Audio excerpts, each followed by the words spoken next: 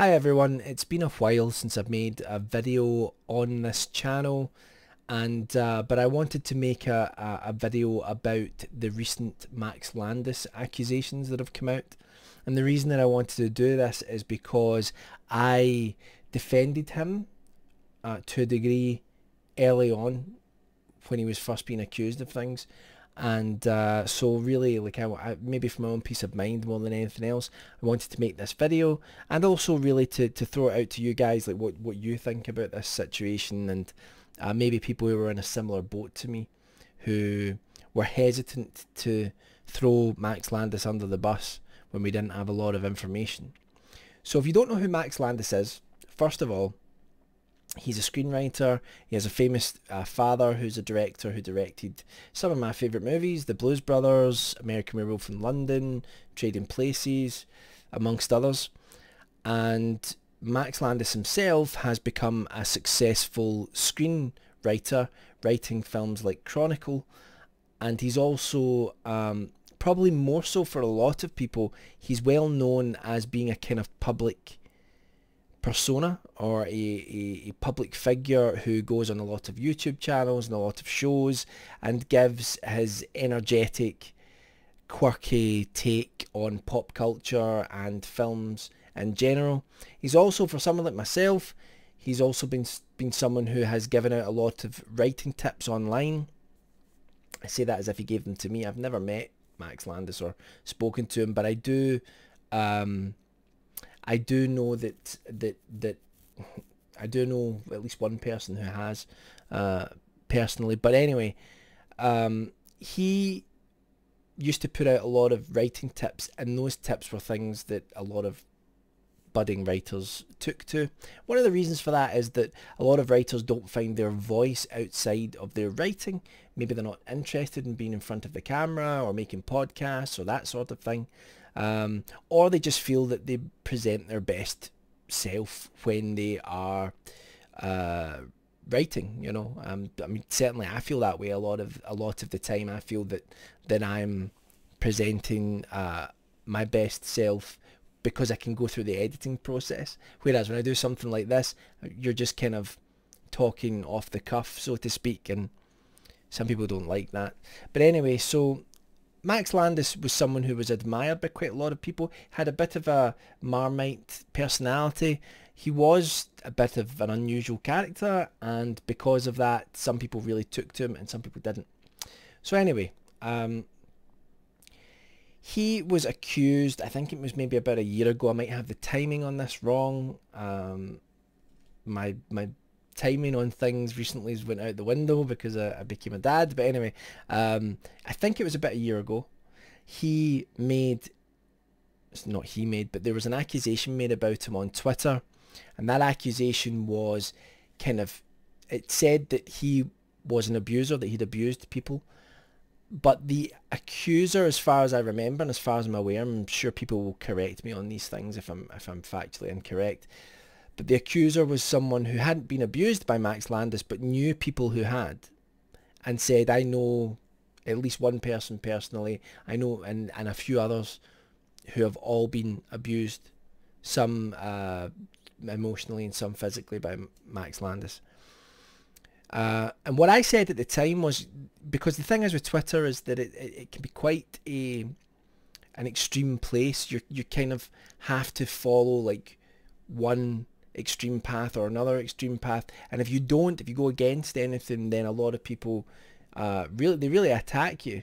But I try to ignore a lot of that stuff as best I can. But I got involved in the conversation because I was saying, look, I am 100% a supporter of the Me Too movement. I know people have been abused. I know the damage that it does to people and to their lives.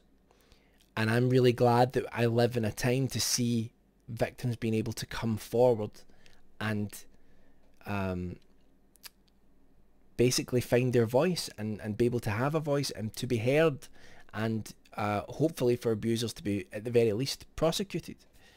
So I'm totally behind the Me Too movement. However, when it's an accusation that is really kind of subtle, or really it's not well defined. There are no specific details, and it doesn't even come from the person who claims to have been abused, then what I was saying about Max Landis was, I don't think we should cancel him, as a lot of people do these days. I don't think we should throw him under the bus. I don't think that he should not be allowed to work again, because we don't know what these accusations are. We don't know what they are, and we don't know if he's guilty of them or not. We just don't know. We don't know who's claiming to be abused. We don't know any of these things. So I think that there's a middle way with these things where you can kind of withhold your judgment. So anyway, I got a little bit of a heat for saying this in circles where the idea is that if someone makes an accusation, they should be instantly believed, and I don't agree with that. As much as it pains me to say that, because I would hope that every person who makes an accusation is telling the truth, but there are some who are not, and because of that, I think under certain circumstances I'm not willing to say this person is 100% guilty. So that's where I was coming from. And recently there have been a number of revelations about him, and there have been articles put together. I think I saw one on Variety, I think Daily Beast, maybe a couple of others. And essentially 8 women have came forward now, and they have given specific details about the emotional and physical abuse. And they've made out, I think in one case, Max Landis has been accused of rape directly by someone, and then by 1 or 2 other people have came forward and said, I've sort of seen him do really, really dodgy things. And so there's this picture now that we have of Max Landis as someone who used his fame and used apparently his crowd, his group of people that he's kind of that have been gravitating around him to make people feel special if he pulled them into his circle, and then use that to essentially abuse people emotionally, psychologically and physically. So do I 100% know that he's guilty? No. But if you look at, for example, like the Bill Cosby case, which I don't know anyone that could have had doubt about that really, because there were so many women who came forward. And the stories were all pretty much in line with each other. But like for Max Landis, 8 women, that's quite a lot, and it's now difficult to see Max Landis in any other light but as a deeply troubled person who has done great harm to a number of people. There are some things, sometimes I think it's difficult to differentiate between someone just being mean and someone being an abuser, and I do think there is a difference there. But the stuff, and I think there are people who are still trying to defend him. But that line, when you read the stuff, and it's grim reading, when you read the stuff that Max Landis is alleged to have done, even just if you take even the physical stuff away, the things that he's done, like making lists of the women that he's been with and ranking them, and then showing that to like his current girlfriend and saying, like, you know, you're way down here, you know, like all that sort of stuff. That's really, really pathological behavior. And if you're in any relationship where someone's trying to make you feel bad about yourself, then that's no relationship worth being in. So anyway, I'm now at the place where I said all along, we don't have any details, so I can't say that I think he's guilty or not. Now we have all these details, and I think it stretches credibility to deny that he has duped an awful lot of people. I've been on the Max Landis subreddit. I'll put links to various things down in the description.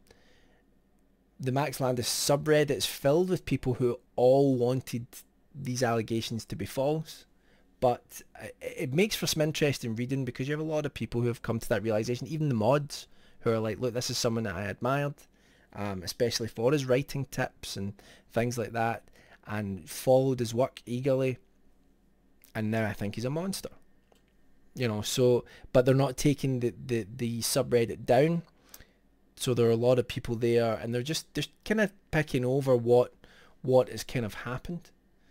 And it's fascinating in some. It's horrible to say fascinating when you're talking about the abuse of people, but what I'm really saying is it's kind of fascinating how people's opinions can be forged online based on little bits of information, and then more information comes and your opinion can completely change.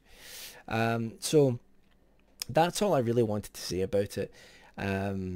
Just kind of clarify where I am on this in case there are people who start speaking to me about this again, and I'm just like, look, there's the video, watch that. That explains everything that I believe about this now. You know, it's just a horrible thing. I think a lot of people are really. I mean, it's worse, obviously, far worse for the people who've actually been abused. But I think for people who followed, and I enjoyed watching his writing videos as a writer, it's really brutally disappointing to see someone, especially someone who flexed a lot about kind of social justice, and you see a lot of that, you know. And sometimes when people kind of portray themselves in that way, I'm not saying always doubt them, absolutely not, but sometimes that means they're really trying to pull the wool over your eyes. There's actually a deleted video from his channel where he was talking about someone else who'd been accused of abuse a few years ago, and in that video I've seen a version of it now that's it's not on YouTube anymore, but I watched it on Streamable, and it's kind of dark when you watch that now because he's kind of circling this, almost this kind of confession that he's done things, and he talks about that quite a bit in the video. And it's like, you know, had he really got to a healthy place, or was he just trying to, it feels like in that video he's almost trying to persuade anyone who's going to make an accusation about him to kind of not do it. It's a very sort of strange thing. And going by statements that have been made by recent girlfriends, it doesn't seem like he had actually changed at all, really. So but anyway, that's all I wanted to say about that. And please do let me know what your thoughts are, what you think about the whole mess, and hopefully the victims can at least get some sort of solace from the fact that there are very few people defending him now, although there are still some. There are very few doing that now, and although of course that can never take away the pain of these sorts of things. So anyway, I'll be back soon in another video, and hope you're all doing well. Bye for now.